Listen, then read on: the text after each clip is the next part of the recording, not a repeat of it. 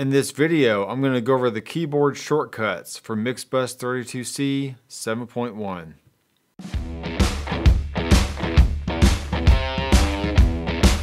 Hey guys, I'm Nathan from Harrison Consoles, and I want to show you the new keyboard shortcuts that we've worked on for the 7.1 update. And I really like how they add to the workflow and the overall usability of Mixbus and Mixbus32c. So let's dive in and take a look. Okay, the first keyboard shortcut we're going to look at is called slip editing. And this is actually something that you could do previously, but it wasn't very intuitive. And I think we've made it simpler to perform. So what we have to do is hold down Command and Shift. Then as we click on a region, we can move that region back and forth. And why you would want to do this is sometimes you already have your crossfades in place. So for instance, let me move this over and we can make a crossfade like that. And we can make another crossfade here. So we don't want to touch the crossfades, but we do want to move the waveform within the region. So once again, just move this back and forth, and you can get your transients perfectly lined up just how you want it.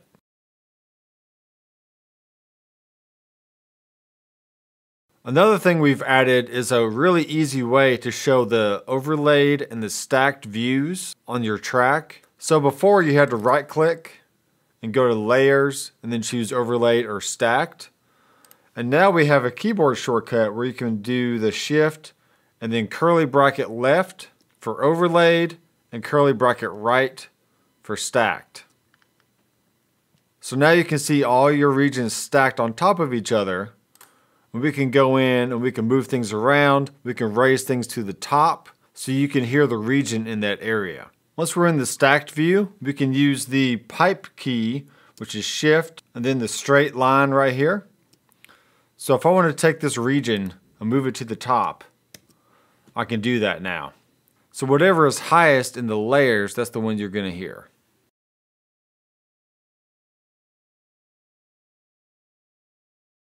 Another great update to 7.1 is the new features for the playlist. Now playlists have been around for a while in Mixbus, but with 7.1 we've taken the playlist options and added a lot more functionality, and I think you're really going to enjoy what we have. So let me show you some of the things you can do. So before we could click on P and we can see all the different playlists we have for that track. But now if we press Shift and question mark, this brings up a playlist dialog box that we can now change the scope for only this tracking group, record arm tracks, and all tracks. So in a previous session, me and Ben recorded a bass and a guitar at the same time. So even though physically they're not right next to each other in the session, they can still be grouped together with a group ID that gets created when you record something at the same time. So because of that, I can go to my bass track, and with the scope set to record arm tracks, I can now change the playlist for both tracks.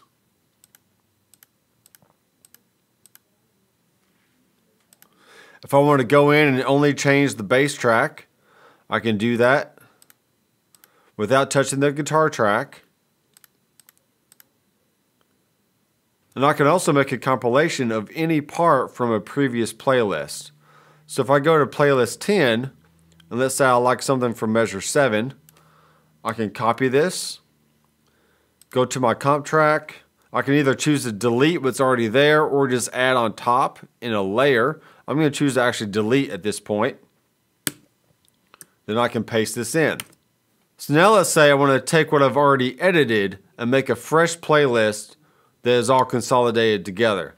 What I can do is take my comp 2, copy the playlist. It's going to come up with another dialog box confirming the exact action that you're performing. So we are copying a playlist for this tracking group. I can name it Bass Clean, press New. Now you can see my Bass Clean playlist right there. And now what I like to do is just make a range selection. I can right click, consolidate range. Let's call this Glued, and I can rename it. So now let's say, for example, that you've recorded a full band and you want to make a copy of all those playlists before you start editing. Now we can change the scope to all tracks. I can say copy playlist, and I can say all tracks, edit, press new. And now if I go to the vocal, for instance, now we can see we have an all tracks edit playlist ready to go. You can also see under the track menu that we've added shortcuts for new playlists for all tracks, record arm tracks, and selected tracks, and also copy playlists for all tracks, record arm tracks, and selected tracks. So if you simply want to make a new playlist for, let's say, the vocal track here, we can hit Shift and quotation mark. That's going to bring up a dialog box confirming the action that you're performing here. New playlist for a selected track.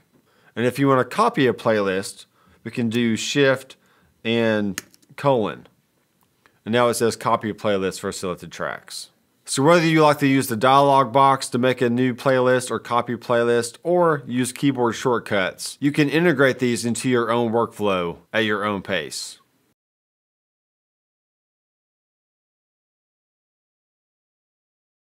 Okay, this next feature I'm really excited about, because before, when you wanted to do a pre-roll recording, it would go back 2 measures, but you couldn't hear the information that you already recorded on the track. So now we fixed that to where when you do the pre-roll, you're going to hear the disc information up into the cursor point, and then from then on, you're going to hear the newly recorded material, whether that be a vocal or a guitar track. So for example, if I put my cursor on measure 4, I can use the Shift and greater than key to start my pre-roll. You're going to hear the click track. 1, 2, 3, 4. Hey guys, this is a funk song. Hey guys, this is a funk song. Alright, now notice that even though it started recording way back here, the region starts where the cursor was. But this is really cool. We can actually pull back the information. So that way if you accidentally come in early or come in late, we can adjust the region to make sure none of your recording is lost. And let's go in and make a new playlist. New playlist for selected track. We're going to call this count in. And now if I do Shift lesser than, it's going to give me a metronome click, but it's not going to actually do any pre-roll. 2, 3, 4. Hey guys, this is the funk song. What's up guys? This is a funk song.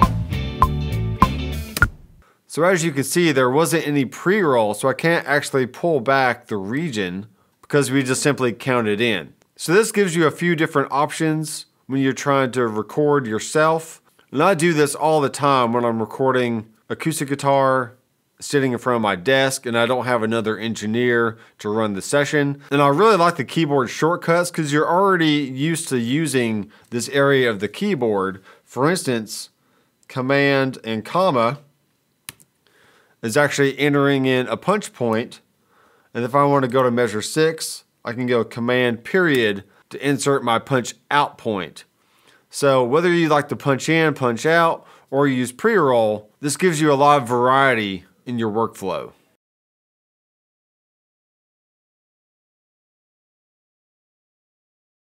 Okay, the last thing that we're going to do is talk about the opaque feature. And this could also be referred to as sound on sound. And that simply means that when 2 regions overlap each other on the same track, you're going to hear both at the same time, instead of the highest always being heard and the lower being muted. So something really cool that we can do is just go ahead and make a new track. We're going to call this claps. And we're just going to set it to mono. Alright, so now here's my clap track at the bottom. Let me set my input. Now we've took a previous shortcut that was used to raise to the top, and we made that the opaque shortcut. So previously raise the top was Control 0, and now we've made Control 0 opaque. And you could already right click on any region and go down to gain, and you can see the opaque option right there. If you want to mute a region, that is Control 1, normalize is Control 3, boost or cut gain is Control 6 or 7, and now opaque is Control 0. So I'm going to set my cursor to measure 4 and use my pre-roll to give me 2 measures of pre-roll so I can get ready to start clapping. Okay, here we go. 1, 2, 3, 4.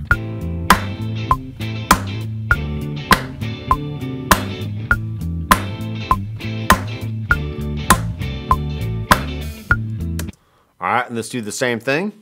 So we're going to record over what we've already done. 1, 2, 3, 4.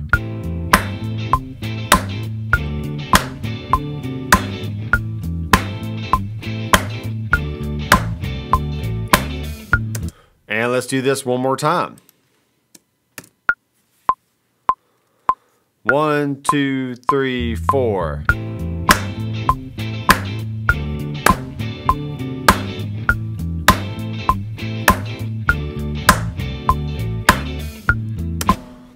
All right, so we can either pull back the region to bring in our 1, 2, 3, 4 count off, or we can just keep it right on the downbeat. But we're actually going to go to our stacked view, and I'm going to highlight all these regions, and I'm going to hit Control 0, and now they turn into this transparent region. So now let's listen to what happens.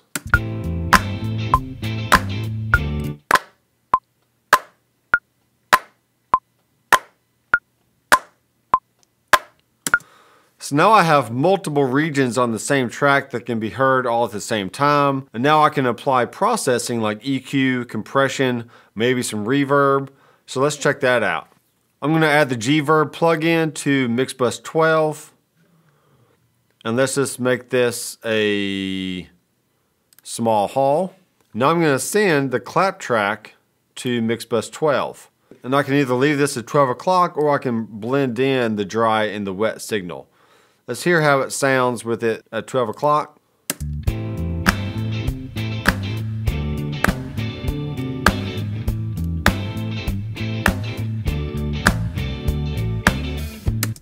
So this saves you a lot of time by not having to create multiple tracks just to record the same part over and over and over. Alright guys, let me know what you think of these features down in the comments. And if you're not subscribed already, be sure to do that down below and click the bell so you'll be notified whenever we release new content. I'm Nathan from Harrison Consoles, and I'll see you in the next video.